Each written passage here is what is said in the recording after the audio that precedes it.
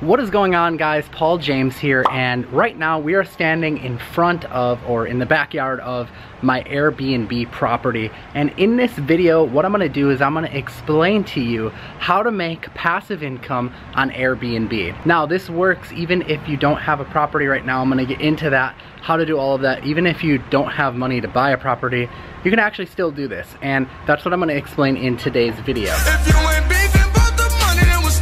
So the reason why I'm making this video is because recently my wife and I, we purchased this house at the beginning of this year. It's here in Orlando, Florida.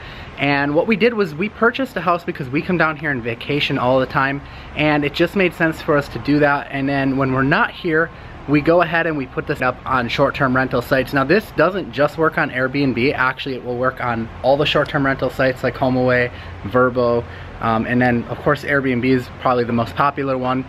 And it's a great little strategy to make passive income. I'm gonna talk about some of the pros and cons as we get into this video, because there's a lot of upside to this business model, but there's also some downside, which of course we're learning about, and I'm gonna explain that. So if you're not subscribed yet, I talk a lot about strategies like this, about passive income and building businesses and just kind of getting out of the 9-to-5 grind. So if you're interested in that kind of thing, you should drop below right now and hit the subscribe button so that you can join me in future videos. But anyways, let's go ahead and dive in and talk about this entire business model. Well, step one is obviously you're gonna need some sort of property to rent, and you can obviously not just do a whole property. Like, you could do a spare bedroom even. I think a lot of people overlook that, but if you've got a room in your house that is just being unused, you can actually go and you can turn that into a space that you could go and rent on short-term rental sites like Airbnb. Otherwise, you can do what we did and find a property that's in an area that people want to rent in. So around here, again, this is the Orlando, Florida area, people are going to all the theme parks, Disney World, Universal Studios. So we picked a house that was kind of around those areas so that it would be hot for rental markets. Now, if you don't have money to buy a property, which I know a lot of people out there don't, there's a cool little strategy where you can go and you can rent a property. So just like you would rent a property for yourself, you go and you rent a property, but you don't live in it. You rent it and you use it for the purposes of renting it out on Airbnb. So for example, you might pay $900 a month to rent that property from the apartment manager or the house manager or whoever it is, and then you list it on Airbnb, let's say for $300 a night, and I mean, you're making a rental income there. Even if you only rent it, you know, 5, 6, 7 times a month, you're gonna way exceed what you're paying for rent there, and that's some nice passive income.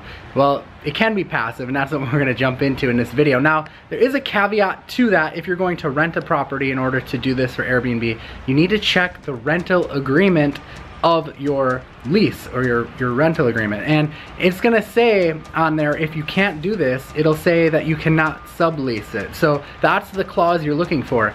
If you get a property and you sign a lease that says that you can't sublease, you're gonna run into problems. You're not gonna be able to rent it out on short-term rental sites like Airbnb. So just look for that. As long as you don't see no subleasing in the agreement, you're good to go. Well, the first biggest task of actually getting started in this business is step number 2, and that's gonna be furnishing the space. Whether it's just something as small as a spare bedroom in your house, you're still gonna have to go out there, you're gonna have to buy a bed for it, maybe a desk to put there, you know, different decorations for the wall. Or if it's like our case, we had to spend about 2 months furnishing this place and adding some unique things to the house, which I will explain about. So number 1 with that is, and we're on step 2 of how to do passive income with Airbnb, but number 1 with this step of furnishing it is, I highly encourage you, this is what we did, is go on Airbnb and check out some of the other listings in the area that have a lot of reviews and that are getting rented. You know, you'll actually be able to see if they're vacant or if they're getting a lot of occupancy. And what we did was we went and kind of modeled those listings. We went and saw what kind of furniture they were putting in the houses, what kind of different things they were doing.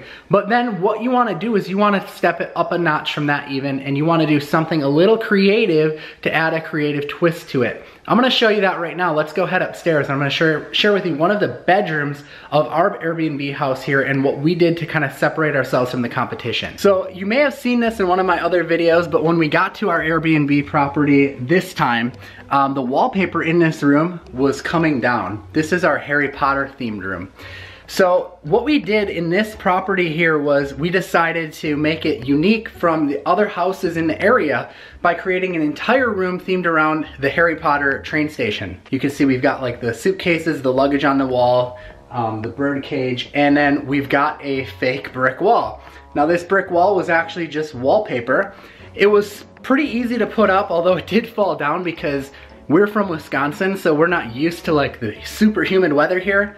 And the humidity really took its toll on this wallpaper, so we've just spent some time putting it back up with some wallpaper adhesive, and that seemed to work just fine. But you can see we've added some cool accents to the room, like the lamps and the pillows and the bed sheets and even the curtains and decals on the wall. And of course this wall here is really decked out with the brick. But this is something that's gonna pop on an Airbnb listing, and it's gonna separate us from the competition. When someone comes here and they see this whole Harry Potter themed room, if they like Harry Potter, they're gonna want our house over the competition. So try and think of something like that that can separate you. It doesn't have to be like a themed room, but it could be something, you know, if you're in a different area, it could be like a beach themed room or something like that. That's gonna really make you pop and separate from the competition. So look at what the competition is doing, model and emulate them, but then step it up a notch. All right, let's get into step 3 of creating passive income with Airbnb, and that is the automation factor. This is where we actually talk about how we're gonna make this passive. So one of the first things that you should do on your Airbnb property that you're gonna go for, if you're doing a whole property versus just a bedroom, is you should invest in one of these smart thermostats.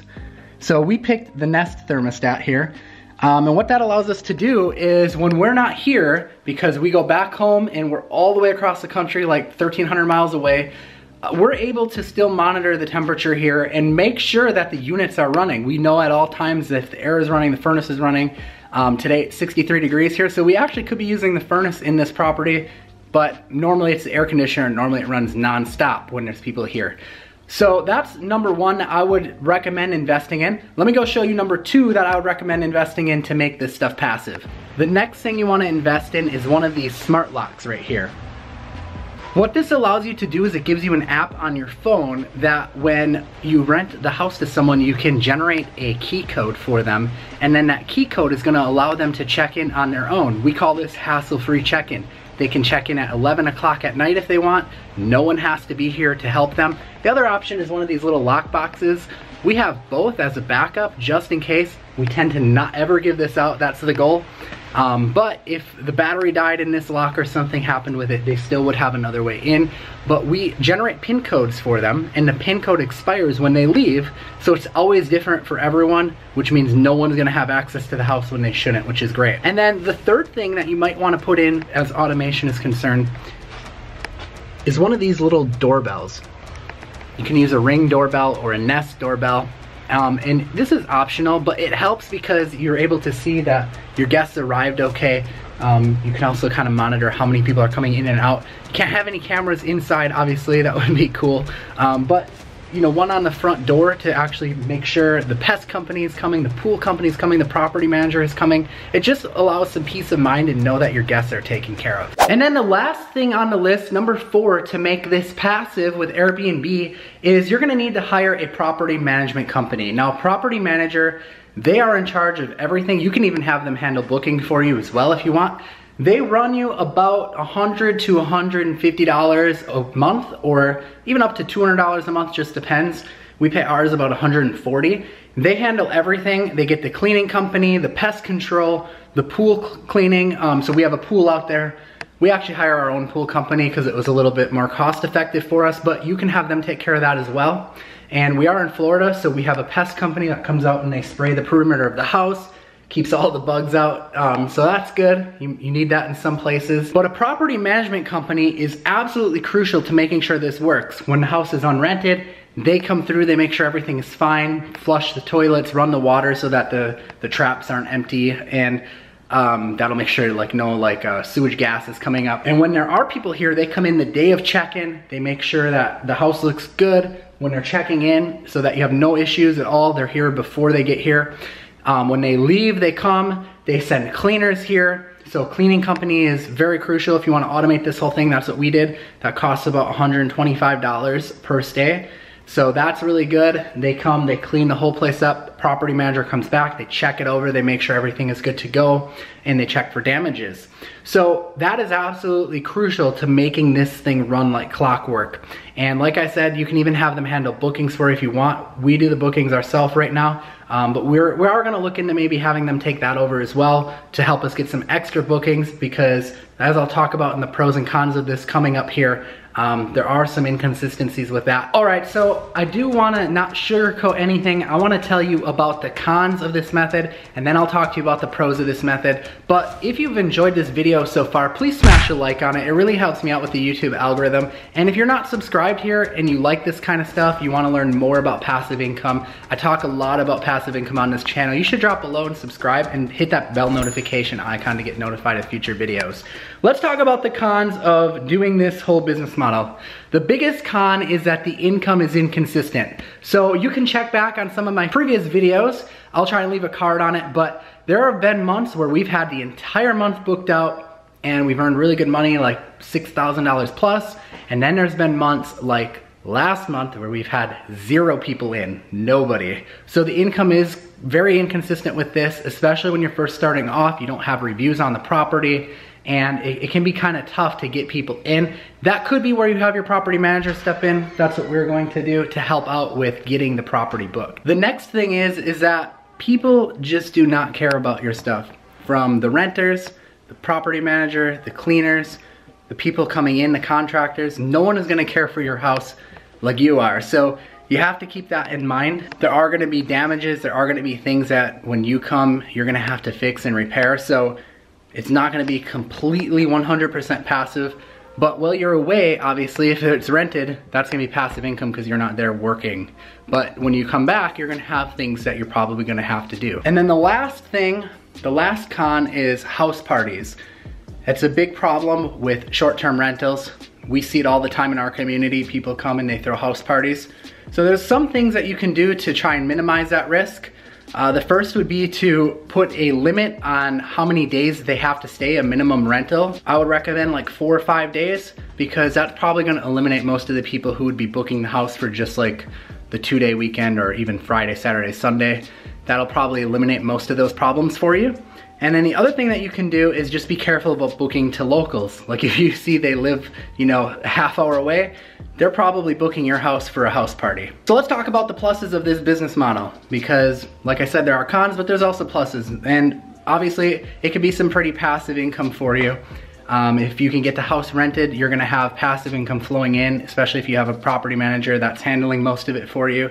And if you have a property that you can get rented frequently, that's gonna be passive income flowing in. Next is it can be a huge plus if you pick a property where you actually want to vacation in. Like us, we've been vacationing here anyways. So we've been coming down here and we've been renting properties for 2 or 3 months out of the year. So this is a big plus, actually having our own house that we can come to whenever we want, and it's just a huge plus for us because now we have our own place. Those of you who watched one of my last videos, you probably saw how I forgot the keys to our bedroom. We block off one of our bedrooms here. I fixed that lock. But one tip that you can do if you want to do the same thing in your rental property is just get a little sign that says owner's closet, do not enter, lock it off, and now they don't know, they just think it's a closet and you've got your own place to stay when you come to your vacation property. The other cool part about short-term rental is you can demand higher prices than you can with long-term renters, because people are gonna be willing to pay $200, $300 a night, and that can add up quick if you can get a lot of renters in, versus if you're doing long-term rental, you know, $700, $900, $1,000 a month. You could make a lot more with short-term rental if you're in the right area and getting bookings coming in. And also another plus is that typically you're not gonna have as many problems, because with long-term renters, you have to worry about evicting them if they're bad tenants. You're stuck with them for a long time if they're bad tenants potentially, and potentially more damages when they leave, because if they get mad at you, they could pour concrete down the drains. You just don't know what they're gonna do. With short-term renters, you're stuck with them for only a short amount of time, 4 or 5 days. They're out of your hair, they're gone if they're a bad tenant, and at least they're paying you premium prices. Anyways, guys, that is the video. That is how to make passive income on Airbnb. Again, if you liked it, smash the like on this video, subscribe, tick that bell notification icon. I've got lots of cool tutorials coming up, and drop me a comment. Let me know what you thought about this video. Until next time, guys, I am Paul James. We'll see you in the next video. Peace out.